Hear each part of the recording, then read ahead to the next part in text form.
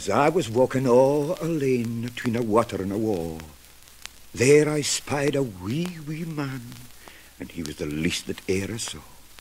His legs were scarce a shathment lang, and thick and thimmer was his thigh. Atween his brews there was a span, and atween his shoulders there were three. He took up a mickle stane, and flanked as far as I could see. Though I had been a Wallace wight, I couldna lift him to my knee. Oh, wee man, but thou be strang. Oh, tell me where thy dwelling be. My dwelling's down in yon bonny boor, and will ye go with me and see? So on we lap and awa we rade, till we come to yon bonny green. We lichted doon for to bait our horse, and out there came a lady fine.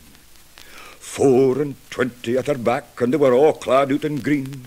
Though the King of Scotland had been there, the worst of them might have been his queen.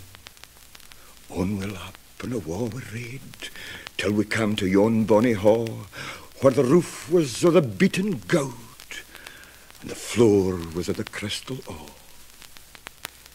When we come to the stairfoot, ladies were dancing, jumping small.